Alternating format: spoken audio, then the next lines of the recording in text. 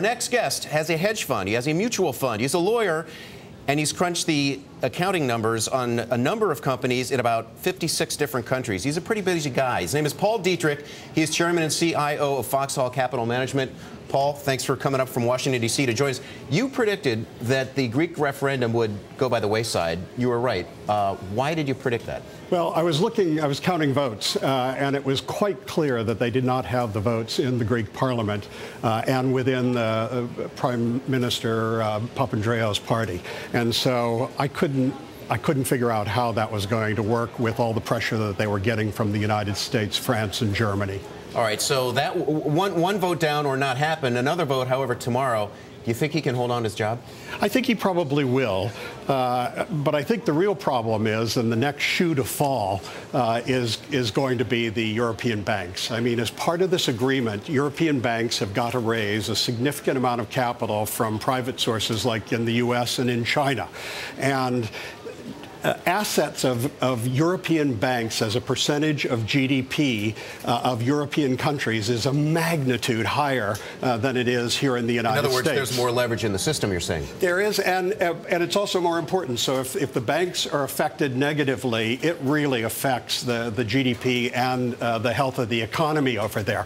And what we're looking at is they haven't done any of the work that U.S. banks have done in bringing down in writing down their real estate, both commercial and residential real estate. And people forget that residential and commercial real estate has gone up higher in Europe than it did here in the United States. There's really a bubble there, and they haven't done any of the write-downs. So their assets are worth a lot less than what's showing on the books. And then you have sovereign debt, which is your safest debt. They just took a haircut of 50% on Greece. Portugal today is asking for a new haircut. If Italy asks for a haircut, I mean, even a 4 or 5%, that would be a body blow to the European banks. And this is a ticking time bomb. It is the next crisis we are going to face. And by the way, just to let everyone know watching, this is a live shot of George Papandreou in Athens right now. Obviously, he's facing that vote tomorrow. Will he be able to hold on to his job, Lisa? Paul, let me ask you, though, is Greece at this point an unnecessary distraction? I mean, we have what we call the Troika at this point, seemingly entirely focused on events in Greece.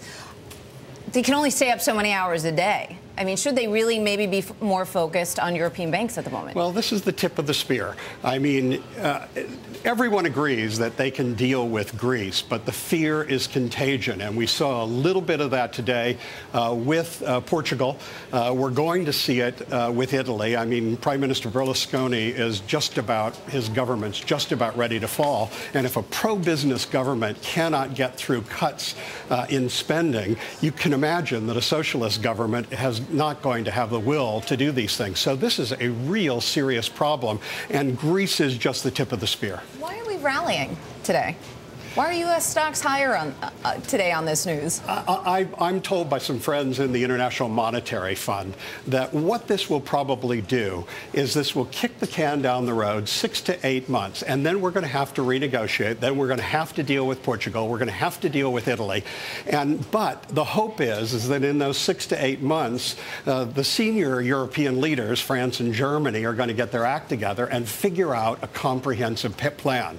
If they don't, we're going to be in the same situation in 6 to 8 months from now. Meanwhile, we only have about a minute, by the way, but meanwhile, you are just buying stocks here at home. That's how you're playing it. Yeah, I would not invest in Europe, certainly not in the financial sector, either there or in the United States. Couple of the names, 30 seconds, just tell us the names. There are a whole bunch of what I consider really undervalued stocks. SanDisk is one. It's flash storage, and anyone who knows what's happening with smartphones, the iPad, and high-end computers like Apple's most expensive, they're using these flash storage. So it's a big growth area. I also like industrial metals. They've been oversold because people think that we're having a slowdown in manufacturing. But the biggest buyers of these industrial metals are China, Asia, and emerging markets. They're using it for infrastructure, and I don't believe that they're going to cut back on government programs, jobs programs. So sorry, we got to jump in there and Not get fair, a catch up. Not fair, breaks. unfortunately. But thanks so much. That was Paul Dietrich of Foxhall Capital Management.